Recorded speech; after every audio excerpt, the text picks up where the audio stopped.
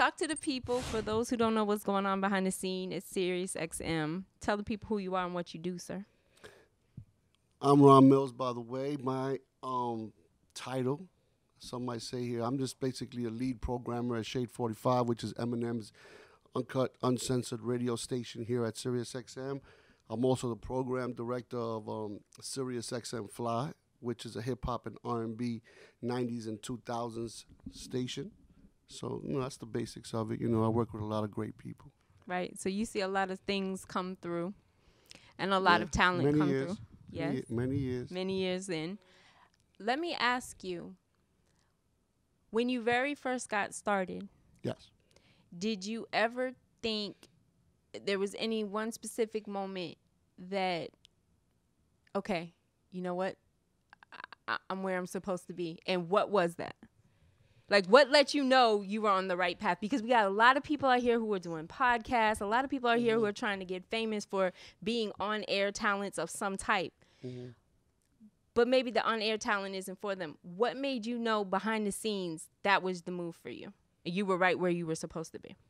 Well, I've never been a person like that spoke on the air. So my whole thing was always preparation and getting the shows together. So my whole thing was the technical side of it, that whole aspect of the producer's lane, which is getting, whatever where it could be prep ready for an interviewer, or if we have an idea for an artist to create some magic on the air, how will we do it? How will we get it together? So, we've had, instances where we had, for instance, Jay-Z was coming out with the American Gangster album, which was a great project. And, we decided, let's give him the whole entire radio station for the whole entire week of, leading to that album.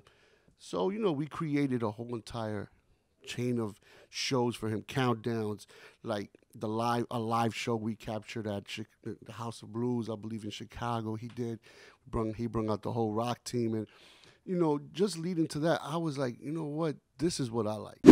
So speaking of that, we produced the whole thing, we aired it, spectacular, a lot of press. We went back and we did it with Nas, we did it with 3 6 Mafia, we did it with David Banner. Okay. So we continued on that avenue of trying to create this type of different radio. Mm-hmm. So, I think at that point I was already like, wow, look, I'm not, everybody likes to start, the starting part of being on the air and talking and doing the interviews. I'm never about that. I like to create the magic around it. So we sell it the right way. Right.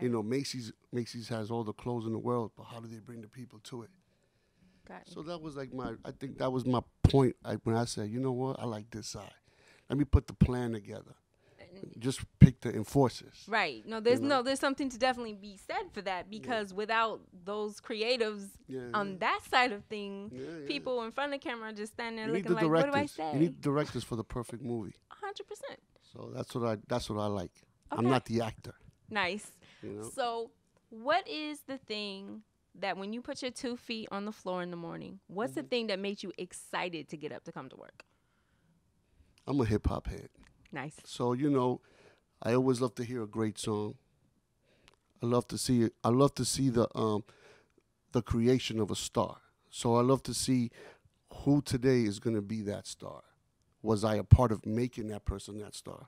Nice. So, or how can I work on making that person a star?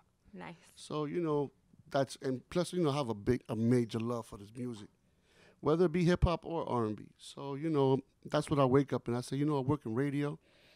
I have the position, latitude to create stars, so I got to go find that perfect record. So That's my job. Okay, so now speaking of perfect record, obviously I get hit up by people all the time who have the perfect record and who want to let me hear it. How do you go about finding, because I know you have a lot to do with what's in rotation around here. Right. How do you go about finding something? What is that feeling that you get that oh yeah, this is the one. This is the one we got to lead with, guys. Being that I work with a lot of DJs. Sure. I work with a lot of personalities as well. So, communication, I talk to a lot of people because, a hit could be not something that's always in the club either. Exactly. So, you know, okay, so now this record is hot. Why is it hot? Well, the producer could be great. You know, the producer, the rapper, the MC, you know, bars are important to me. You got to be talking something. Right. You know, so like it has to be memorable. It's got to be something that you find yourself later on in the day Still going back over rewinding it. that lyric. So, you know, now it's catchy. Now it's something. Is it a hook? Could it be that nowadays? Not. I think that's the lead for everyone nowadays. Is like the perfect hook. The beat is what it is. The MC doesn't matter. So I'm not that person. I like. It has to be something that stays with me. Right. You know, as far as my opinion, again, my opinion is not the majority, but you know, it's got the importance of a lyric to me is that and the combination of a perfect beat. I think. 100%. You know, so those are all little pieces that lead to the puzzle being complete. So let me ask you this then. That being said, Yeah. if somebody comes up to you like, I got the song, it's the perfect hook, the lyrics are dope, blah, blah, sounds just like rapper fill in the blank. Is this something that's going to move you? No. Or is it going to be about, oh, he's original, he doesn't sound like anybody? Or If she you're already doesn't sound comparing like it, anybody else? you're already lost. Speak on it. You're already lost if you're comparing it. Like, really, it has to be unique to you. Why is it? I need to find out who you are. Why is it hot? If you're telling me, oh, it sounds like Jay-Z's this and this, why? Did We you already go got in? that. Did you go into the studio thinking that you wanted to make? Oh, I need to make a radio record. See, that's the wrong thought. Right. Make your record a radio record. You know what I mean? Radio doesn't say, oh, I need a radio record today. Right. We're not thinking in that way. I'm thinking about a great record. Now, if you're going into the studio already with that mindset, you're in the wrong direction already. If you're trying to compare, like, if you're from New York or you're from Atlanta or Florida, if you're, I need to make a West Coast record, a Dre record. Like, who says that? Like, I don't, like, you know, to me, if that conversation's already lost. Right. Because I'm not going to pay attention. Right. Okay. So, and the last question is going to be an easier one, I hope. Sit down. Here we go. What was the last song that you heard that blew your mind? Oof. Wow, that's a difficult one. Like, soon as you heard it, you were like, yo, who, what, when, where, why? Well, I'll be honest with you. That's a very tough one because there's been a couple. Mm-hmm. But one that really, really, really, really touched me was, it's an old record though, That's all right. was a Prodigy record, Mobb Nice. Deep, that You Can Never Feel My Pain record. Sir. Amazing. That from top to bottom lyrics, he got personal with Right. the world.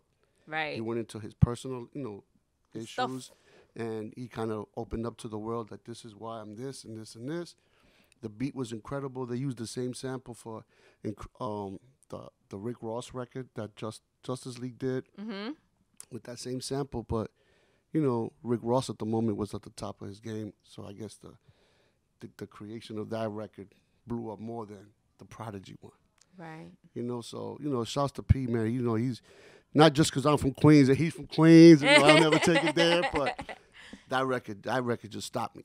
Like, I rewinded that record, I swear to God, like 50 times. Like, just bar for bar. I was like, woof.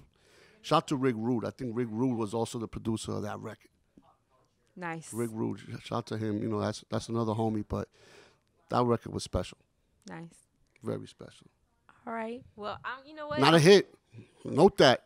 Not a hit. Just a special record.